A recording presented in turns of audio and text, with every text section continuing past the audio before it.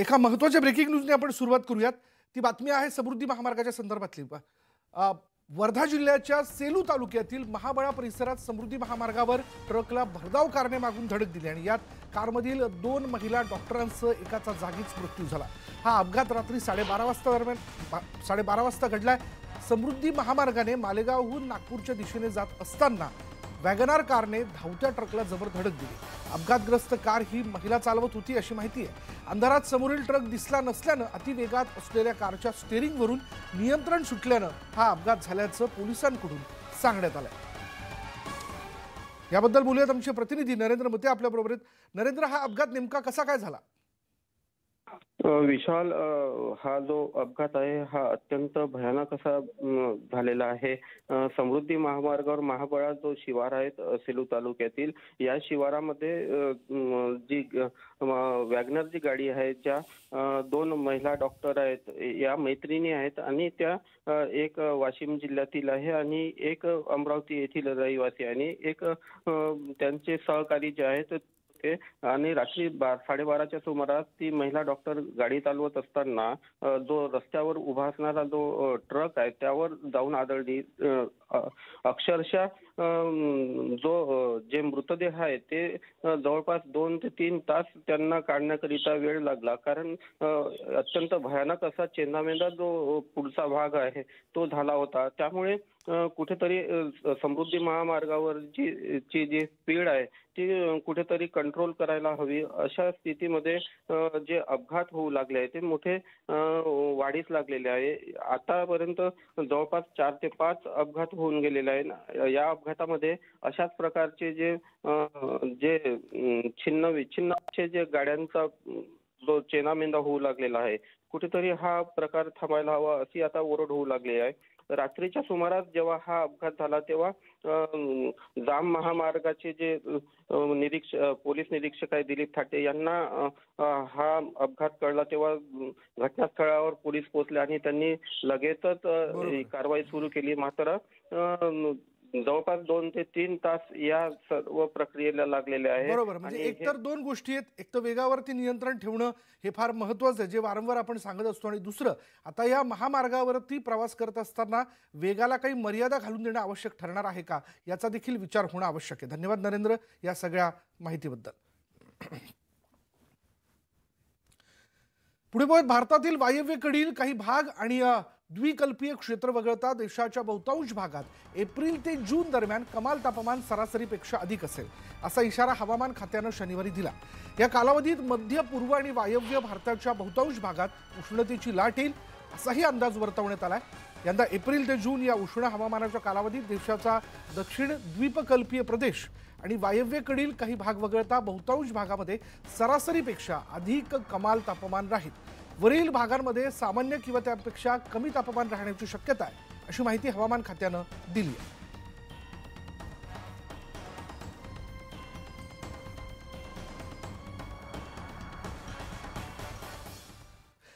छत्रपती संभाजीनगरमध्ये आज राजकीय सामना पाहायला मिळणार आहे। महाविकास आघाडीची पहिली वज्रमुठ सभा संभाजीनगरमध्ये होणार आहे। शिंदे फडणवीस सरकारच्या अपयशाचा पाढा वाचण्यासाठी महाविकास आघाडीकडून राज्यात विविध ठिकाणी वज्रमुठ सभा आयोजित करण्यात आलेल्या आहेत आणि यातील पहिली सभा छत्रपती संभाजीनगरमध्ये होते, तर दुसरीकडे सत्ताधारी भाजप शिवसेनेकडून सावरकर गौरव यात्रा काढण्यात येणार आहे। काँग्रेस नेते राहुल गांधी यांनी सावरकरांबाबत केलेल्या वक्तव्याचा निषेध करण्यासाठी ही गौरव यात्रा काढली जाणार आहे आणि या यात्रेचा शुभारंभ छत्रपती संभाजीनगर पासूनच होणार आहे आणि या राजकीय लढाईमुळे संभाजीनगरचं वातावरण तापलंय। संभाजीनगर शहर भगवमय झाल्याचं पाहायला मिळतंय। 2 दिवसांपूर्वी छत्रपती संभाजीनगरमध्ये दंगल आणि हिंसाचार झाला होता। असं असतानाही राजकीय पक्ष मात्र सभा आणि यात्रांवर ठाम आहेत आणि त्यामुळे पोलिसांवर अतिरिक्त ताण आलाय। संभाजीनगरमध्ये कुठलीही कायदा सुव्यवस्थेची परिस्थिती निर्माण होऊ नये यासाठी कडेकोट पोलीस बंदोबस्त ठेवण्यात आला। अधिक माहिती आपण जाणून घेऊयात। आमचे औरंगाबादचे प्रतिनिधी अविनाश कानडजी आता या क्षणाला आपल्या बरोबर आहेत। अविनाश, अधिक काय अपडेट याबद्दल? नक्कीच विशाल, महाविकास आघाडीकडून आपण जर बघितलं तर जय्यत तयारी अशी या ठिकाणी करण्यात आलेली आहे. भव्य स्टेज उभारण्यात आलेले आहेत. तर ऐतिहासिक मैदान जे की मराठवाडा सांस्कृतिक मैदान म्हणून छत्रपती संभाजीनगरचं ओळखलं जातं, त्या ठिकाणी सभा होणार आहे. आपण जर बघितलं तर सभेची अशी जय्यत तयारी या ठिकाणी करण्यात आलेली आहे. किमान 80 ते 90,000 लोक बसतील अशी खुर्च्यांची व्यवस्था करण्यात आलेली आहे. तर दुसरीकडे कायदा आणि सुव्यवस्थेचा प्रश्न या ठिकाणी निर्माण होऊ नये यासाठी एक DIG रँकचे ऑफिसर, 3 DCP, 6 ACP आणि बाकी पोलीस स्टाफ जो आहे तो असे 1000 पोलीस स्टाफ या ठिकाणी तैनात करण्यात आलेला आहे. तर या सभेच्या ठिकाणी 16 CCTVची सुद्धा नजर असणार आहे. त्यामुळे ही सभा कशी प्रचंड होईल आणि या सभेमध्ये कायदा आणि सुव्यवस्थेचा प्रश्न निर्माण होणार नाही या अनुषंगाने महाविकास आघाडीकडून देखील काही स्वयंसेवकाची नेमणूक या ठिकाणी करण्यात आलेली आहे. तर दुसरीकडे भव्य अशा प्रकारचं स्टेज या ठिकाणी उभारण्यात आलेलं आहे. एकूणच महाविकास आघाडीची ही पहिली सभा जी छत्रपती संभाजीनगरमध्ये होतीये त्याची उत्सुकता लागून राहिली आहे की महत्वाचे नेते शहराचं नामांतर झाल्याच्या नंतर खास करून उद्धव ठाकरे काय भूमिका घेतील, त्यातच नाना पटोले असतील, अजित पवार असतील, हे काय भूमिका मांडतात याची उत्कंठा शिगेला पोहोचली आहे. धन्यवाद अविनाश या सगळ्या तपशिलाबद्दल. याबद्दलचे अपडेट्स आम्ही तुझ्याकडनं घेत राहू. आणि याचबद्दल ठाकरे गटाच्या नेत्या मनीषा कायंदे यांनी काय प्रतिक्रिया दिली पाहूयात. भूतोन भविष्यात अशी होणार आहे आणि त्यासाठी प्रचंड तयारी गेले 15 दिवस सुरू आहे. आपण पाहतात की हे जे मंडळ आहे, सांस्कृतिक विभागाचं मैदान आहे, तर ते एक मैदान मुळातच त्याचं एक महत्त्व आहे. आणि इथे अनेक सभा शिवसेनेच्या झाल्या आहेत आणि वज्रमूठ ही आता महाविकास आघाडीची सभा आहे. सर्वच शीर्षस्थ नेते आज इथे उपस्थित राहणार आहेत. एक असा सूर आहे की सध्या वातावरण जे बघितलं दंगलीचं त्याच्यामुळे कुठेतरी सभा पुढे ढकलावी किंवा तुम्हाला ही सभा होऊ नये म्हणून बरीच लोक देव पाण्यात बुडवून आहेत, परंतु तसं काही होणार नाही. सभा व्यवस्थित होईल, शिस्तबद्ध होईल आणि अतिशय म्हणजे कुठलाही अनुचित प्रकार घडणार नाही आमच्याकडून याची खबरदारी आम्ही घेऊ. परंतु गृह विभागाची आणि सरकारची जबाबदारी आहे की सर्व संरक्षण जनतेला मिळालं पाहिजे. जे यानंतर बातमी सोलापूरमधनं. सोलापूरमध्ये काँग्रेस विरुद्ध भाजपचे बॅनर वॉर पाहायला मिळत आहेत. राहुल गांधींच्या बॅनर शेजारीच स्वातंत्र्यवीर सावरकर गौरव यात्रेच्या स्वागताचे बॅनर लागले. राहुल गांधींची खासदारकी रद्द झाल्यानंतर सोलापूर शहरात आमदार प्रणिती शिंदे यांच्या वतीने राहुल गांधींच्या समर्थनार्थ बॅनर लावलेत. दरम्यान सोलापुरात आज सावरकर गौरव यात्रेचं आयोजन करण्यात आलं आणि त्यामुळे भाजपच्या वतीने सावरकर गौरव यात्रेचे देखील बॅनर शेजारीच लावण्यात आलेत. हिंदुस्तान के लोकतंत्र के लिए लढ रहा हूं और लढता रहूंगा अशा आशयाचे बॅनर काँग्रेसने लावलेत. तर हिंदू संघटक सावरकर जी का अपमान नहीं सहेगा हिंदुस्तान असे आशय असलेले बॅनर जे ते भाजपने लावलेत. सोलापुरातील पोटफाडी चौकामध्ये ही बॅनरबाजी पाहायला मिळते.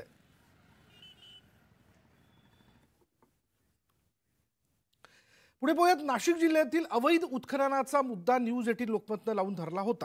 आधी ब्रह्मगिरी आणि आता सारूळ इथे अवैध उत्खनन प्रकरणी नाशिक जिल्हा प्रशासनाच्या एकूणच कारभाराबाबत प्रश्नचिन्ह निर्माण झालंय. आता महसूल मंत्र्यांच्या आदेशावरून सारूळ इथल्या अवैध उत्खननाची ड्रोनद्वारे तपासणी करण्यात येणार आहे आणि त्यामुळे नाशिक जिल्हा प्रशासनाच्या कारभाराची ही उत्खनन होणार आहे. महसूल मंत्री राधाकृष्ण विखे पाटील यांनी अहवाल सादर करण्यासाठी नगर जिल्ह्यातील अधिकाऱ्यांचं पथक नेमलं आणि या पथकाने सारूळ इथल्या उत्खननाची चौकशी केली असून त्याबाबतचा अहवाल 10 फेब्रुवारीस दिला. या अहवालातून एकूणच कारभारावर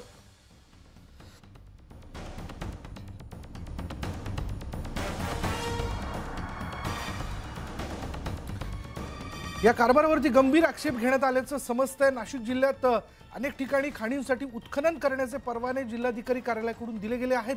मात्र सारूळ आणि राजूर बहुला परिसरातील संतोषा आणि भागडी डोंगराच्या क्षेत्रात देखील अवैध उत्खनन सुरू असल्याचा प्रकार पुढे आला. याबद्दल बोलूयात. आमचे प्रतिनिधी लक्ष्मण घाटोळ आता क्षणाला आपल्या बरोबर आहे. लक्ष्मण, मराठीत एक म्हण आहे की कुंपडच शेत खात आहे, असंच काहीच यामध्ये म्हणावं लागेल का?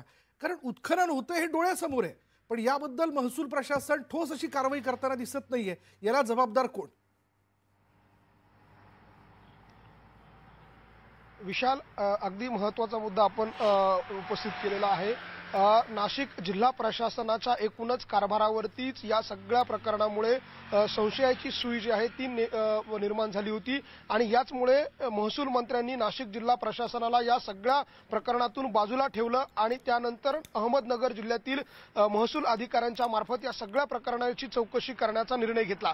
खरं तर नाशिकच्या निसर्ग संपदेला नख लावण्याचं पाप जे आहे ते काही लोकांकडून केलं गेलं आणि याला सर्वस्वी जबाबदार प्रशासन आहे, कारण प्रशासनानं घालून दिलेल्या 42 अटींपैकी 36 ते 37 अटींचं शर्तींचं उल्लंघन राजरोसपणे केलं जात होतं। याच्या तक्रारी देखील दिल्या जात होत्या, मात्र प्रशासनाकडून कारवाई केली जात नव्हती। मात्र न्यूज 18 लोकमतनं या सगळ्या प्रकरणावर आवाज उठवला। न्यूज 18 लोकमतनं हा सगळं प्रकरण जे आहे ते ड्रोन दृश्यांच्या माध्यमातून समोर आणलं। त्यावेळेला या प्रकरणाची व्याप्ती किती मोठी आहे, या ठिकाणी शेकडो कोटी रुपयांचा भ्रष्टाचार कशा पद्धतीने झालेला आहे, या ठिकाणी ज्या लोकांना परवाने देण्यात आले त्या लोकांनी राज्य सरकारचा शेकडो कोटी रुपयांचा महसूल कशा प्रकारे बुडवला, त्याची व्याप्ती जी आहे ती न्यूज 18 लोकमतच्या माध्यमातून ज्यावेळेला समोर आली, ज्यावेळेला महसूल मंत्र्यांनी देखील ह्या न्यूज 18 लोकमतच्या बातम्यांची वृत्तांकन बघितलं, त्यावेळेला त्यांनी या प्रकरणाची गंभीर दखल घेतली आणि या सगळ्या प्रकरणावर कारवाईचे आदेश दिले। विशाल, यामध्ये एक सगळ्यात महत्त्वाची गोष्ट म्हणजे या ठिकाणी ज्यावेळेला नगर जिल्ह्यातले अधिकारी आले त्यावेळेला या ठिकाणी ते देखील अवाक झाले, त्यांच्या देखील भुवया उंचावल्या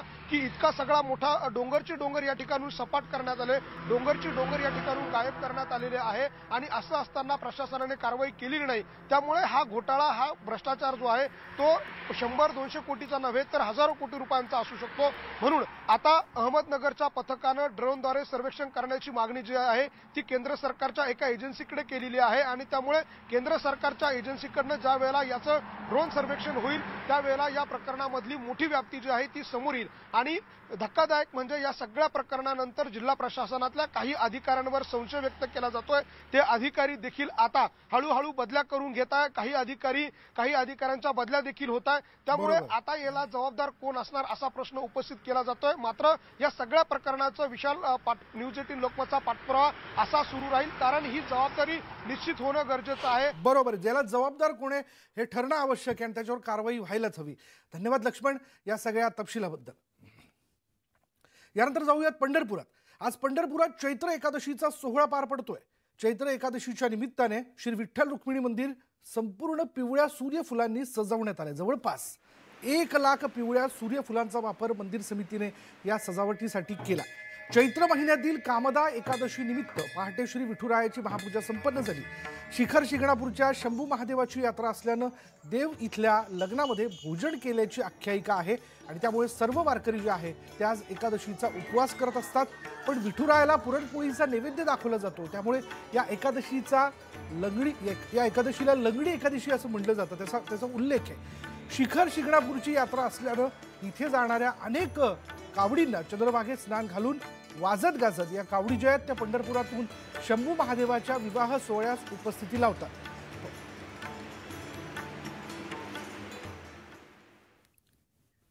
आणि यानंतर इथे वेळ झाली का ब्रेकची। ब्रेक घेऊयात, पहा फक्त न्यूज 18 लोकमत।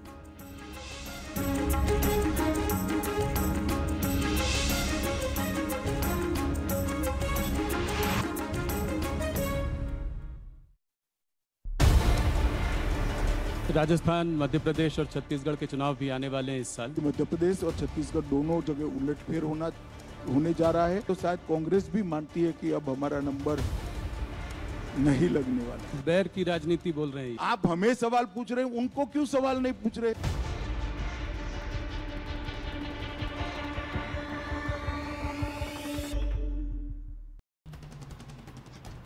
रोमानियन डॅन्यूबमध्ये नाटोच्या सैन्याचा युद्धाभ्यास झाला। यावेळी वायुदल आणि नौदलाकडून संयुक्तपणे सराव करण्यात आला। हा पूर्वनियोजित शुद्ध सराव असल्याची माहिती नाटोचे प्रवक्ते ओना लुंगेस्कू यांनी दिली।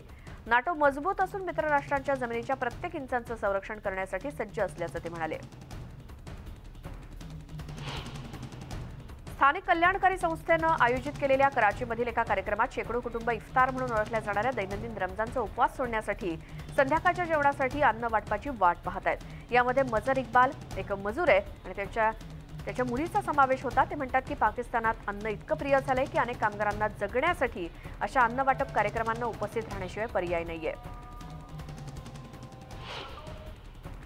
थायलंडच्या राजधानीतील ईशान्येकडील जंगलाला मोठ्या प्रमाणात आग लागली होती आणि जंगलातील 2 पर्वतांना लागलेली आग आटोक्यात आणण्यासाठी अधिकारी प्रयत्न करत होते. बँकॉकच्या ईशान्येला 114 किलोमीटर अंतरावरती असलेल्या नाखोन नायोक प्रांतात बुधवारी रात्री आग लागली आणि अधिकाऱ्यांनी सांगितलं की अग्निशमन दल थेट त्यावरती मात करू शकले नाही, कारण रात्रीची वेळ असल्यामुळे घनदाट आणि उंच डोंगरावरती आग विझवण्यासाठी सुरक्षितरित्या चढताना अनेक समस्यांना सामोरं जावं लागलं. रोमानियाच्या नौदलानं गुरुवारी काळ्या समुद्राच्या प्रदेशात बहुराष्ट्रीय लष्करी कवायतींचं नेतृत्व केलं, ज्यानं युक्रेनमध्ये रशियाकडून सुरू असलेल्या युद्धादरम्यान 30 राष्ट्रांची युती त्यांच्या आग्नेय भागावरती सुरक्षा वाढवण्याचा प्रयत्न करत असताना US आणि नाटो सैन्याला एकत्र आणलं. सागरी आणि हवाई सराव हे सीशील्ड 2023 या नावानं ओळखल्या जाणाऱ्या कवायतींच्या मालिकेचा एक भाग आहेत, ज्यात 12 नाटो सदस्य देश आणि काही भागीदार राष्ट्रांमधील सुमारे 3400 लष्करी कर्मचारी सामील आहेत. 20 मार्चपासून सुरू झालेल्या आणि 2 एप्रिलपर्यंत चालणाऱ्या सीशील्ड 2023 मध्ये 30हून अधिक नौदल जहाजं, 14 विमानं आणि 15 जलद हस्तक्षेप नौका आणि इतर गस्ती जहाजं भाग घेत आहेत. रासायनिक, जैविक आणि आण्विक संरक्षण तज्ज्ञांप्रमाणे स्फोटक विरोधी डायव्हर्सनं सुद्धा कवायतींमध्ये भाग घेतला. व्हॅटिकननं गुरुवारी स्वदेशी मागण्यांना प्रतिसाद दिला आणि 15व्या शतकातील शोधांचा सिद्धांत हा औपचारिकपणे नाकारला, ज्यामुळे मूळ जमिनींच्या वसाहती काळातील जप्तीला कायदेशीर मान्यता देण्यात आली आणि आज काही मालमत्ता कायद्याचा आधार बनलाय. व्हॅटिकनच्या एका निवेदनात म्हणण्यात आलंय की पोपचे बैल किंवा डिक्री स्वदेशी लोकांच्या समान सन्मान आणि अधिकारांचे पुरेसे प्रतिबिंबित करीत नाहीत आणि कॅथलिक विश्वासाची अभिव्यक्ती मानली गेली नाही. व्हॅटिकनच्या विकास आणि शिक्षण कार्यालयांच्या विधानानं युरोपियन राज्यांनी केलेल्या वसाहती काळातील गैरवर्तनांमध्ये व्हॅटिकनच्या स्वतःच्या सहभागाची ऐतिहासिक ओळख चिन्हांकित केली गेली आणि स्थानिक नेत्यांनी त्याचं स्वागत केलं.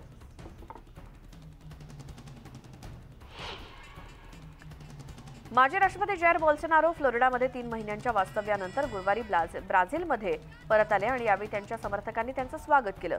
राजधानीतील अधिकारी अतिउजव्या लोकांच्या पुनरागमनासाठी तयार झाल्यामुळे राजकीय दृश्यावरती नवीन भूमिका शोधतायत. पिवळ्या आणि हिरव्या रंगाचे कपडे घातलेल्या शेकडो समर्थकांनी ब्राझिलियाच्या राजधानीत वाट पाहत असताना त्यांच्यासाठी घोषणाबाजी केली आणि फेडरल डिस्ट्रिक्टच्या सुरक्षा सचिवालयानं शेकडो पोलीस अधिकाऱ्यांची जमवाजमव केली आणि मेळावे टाळण्यासाठी मंत्रालयाचे एक्सप्लेनेड बंद करण्यात आले.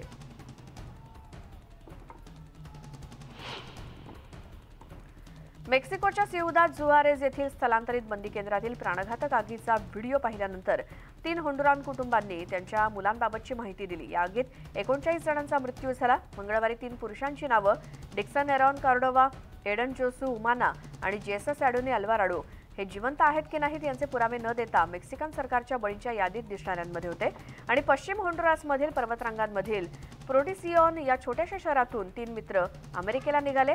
कुटुंबाला आर्थिक हातभार लावण्यासाठी ते अमेरिकेला आहेत, पण त्यांच्या कुटुंबियांना ही बातमी कळली आणि आगीचं सीसीटीव्ही फुटेज पाहिल्यानंतर या कुटुंबियांच्या चिंतेत संतापाची देखील भर पडली.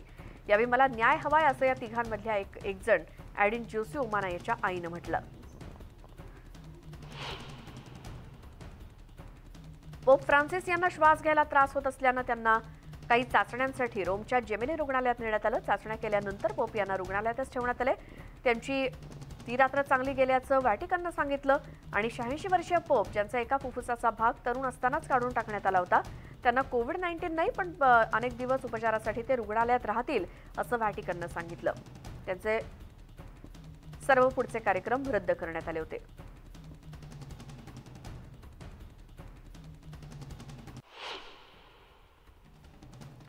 तैवानचे माजी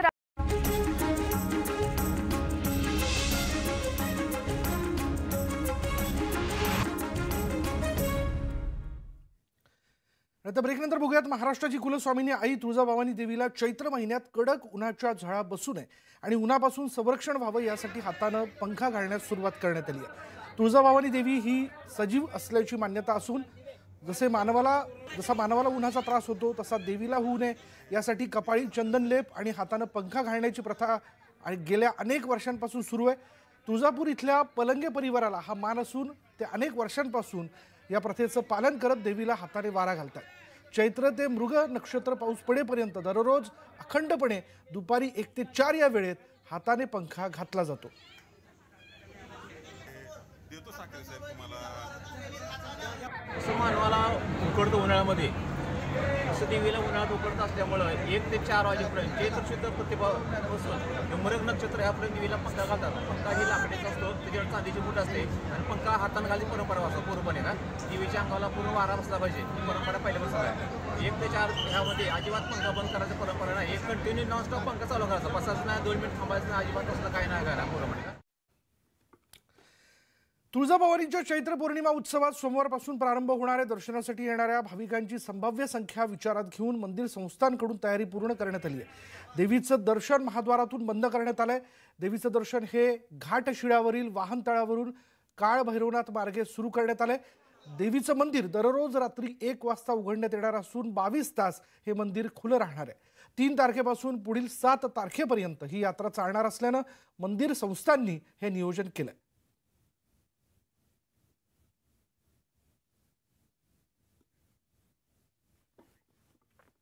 एक महत्त्वाची बातमी मुंबईकरांसाठी. विविध तांत्रिक आणि देखभाल दुरुस्तीच्या कामांसाठी आज 3 उपनगरीय मार्गावर मेगा ब्लॉक घेण्यात येणार आहे. मध्य पश्चिम रेल्वेवरील रेल्वे रूळ, ओव्हरहेड वायर, सिग्नल यंत्रणेची देखभाल दुरुस्ती करण्यासाठी हा ब्लॉक असणार आहे आणि या ब्लॉकमुळे अनेक लोकल फेऱ्या रद्द करण्यात येणार आहेत. तर ब्लॉक कालावधीत CSMT वाशी दरम्यान विशेष लोकल धावतील. कसा असणार आहे हा मेगा ब्लॉक जाणून घ्या.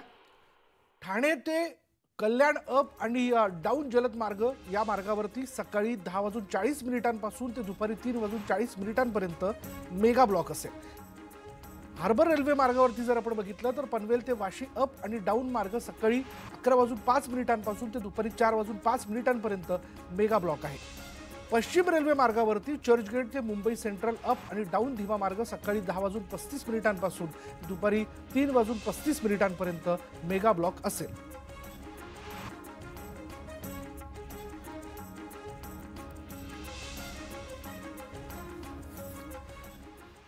पुढे बघूयात एक खास बातमी.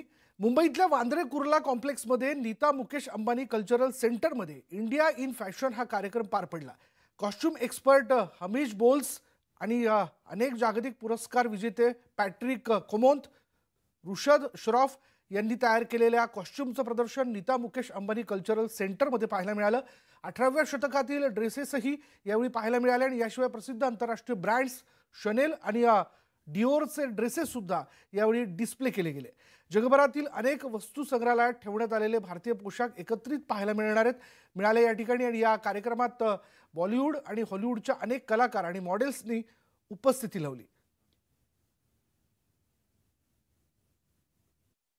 On behalf of our cultural center and the entire team of Civilization to Nation, a heartfelt thank you for being our first and most spectacular audience. It has been a huge pleasure and an honor to present this musical chronicle of India. As they say, India is where it all started. Our culture has not just survived, but thrived over thousands of years. Welcome to what we hope will become India's finest platform to present our culture in all its diversity and depth. A home to art and culture in all its forms. From the visual arts to the performing arts, from musical fountains to musical theatricals, from costume to canvas, from fashion to food, from conventions to celebrations, all under one roof, only at the Neeta Mukesh Ambani Cultural Center. मुंबईतल्या BKCत Nita Mukesh Ambani cultural सेंटरचं उद्घाटन झालं आणि या दिमाखदार सोहळ्यादरम्यान Reliance फाउंडेशनच्या chairperson Nita Ambani यांनी शास्त्रीय नृत्य सादर केलं. रघुपती राघव राजाराम या गाण्यावर नीता अंबानी यांनी धमाकेदार परफॉर्मन्स देत उपस्थितांची मनं जिंकली. प्रेक्षकांमधल्या मान्यवरांनीही टाळ्यांच्या कडकडाटात नीता अंबानी यांचं कौतुक करत त्यांचा उत्साह वाढवला.